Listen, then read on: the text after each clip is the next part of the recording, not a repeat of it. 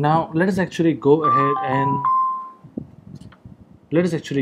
and create a heading, and then also write some content below that heading so that we can see how it actually appears on a web page when we do that. So let me keep the heading H2 because that suits my requirement. So say for example I would say test article, and then I would write in the paragraph, hi, I am the content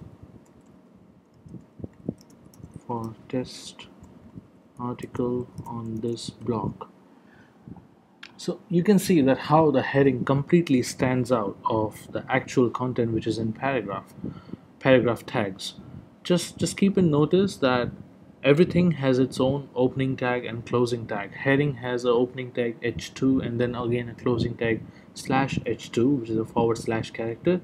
In the similar manner, paragraph also has an opening tag and a closing tag. If I forget to put a closing tag, everything would act in a non-expected manner.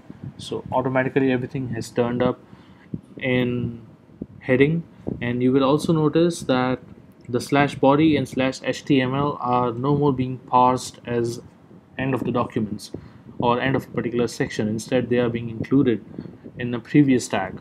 So it's important to ensure that you have your closing and opening tags in place in a proper manner, and if you get in regular practice of having them in place, later on when you go on writing bigger articles or bigger code snippets of HTML, or even when you are doing a go through to check the structure of your HTML page, it would be quite easier for you because that would be inculcated inside your mindset. So you don't have to train your mind again and again that, hey, I have to look for this.